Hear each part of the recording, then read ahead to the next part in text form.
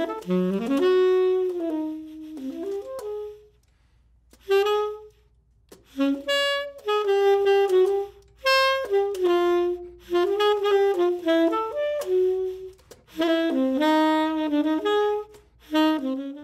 I'm Fucinaro. I teach saxophone, beginning flute, and beginning clarinet at REW Music.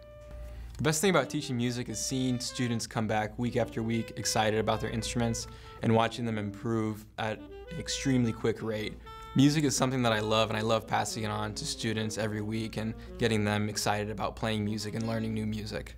I make lessons fun by figuring out what the students really enjoy. Let's say they enjoy a new movie that just came out or a certain superhero. I enjoy trying to find the music to the theme songs to the movies or to their favorite video game and getting them to learn that. That, as I've found, is a great way to get students coming back week after week, excited to learn new music.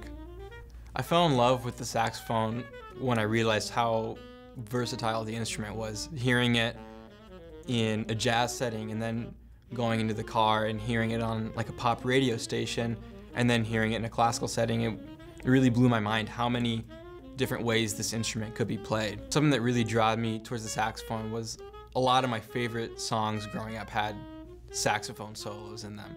And so I started listening to those and it just pulled me towards the instrument. In my lessons, I like to use different musical styles, especially jazz, as that is what I play the most of and have studied jazz for a long time. But also I enjoy using classical to build technique, build endurance. I like to have students transcribe jazz music or even music like rock and roll or even something like a Bach cello suite, because there's so many different things you can get from each style of music, and it's important to be able to play all these different types of music.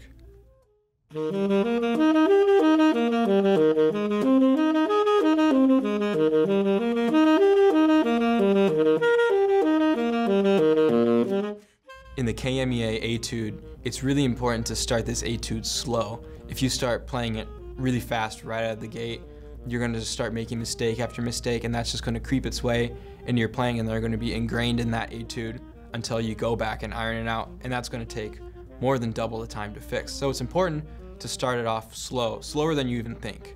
It's also important to use a light tongue when playing this etude. If you use a heavy tongue, you're going to start falling behind, and it's not going to sound too musical. It's going to feel really heavy. And so using a light tongue is going to help you get through this etude, and especially the parts where it is continuously tonguing, such as that part.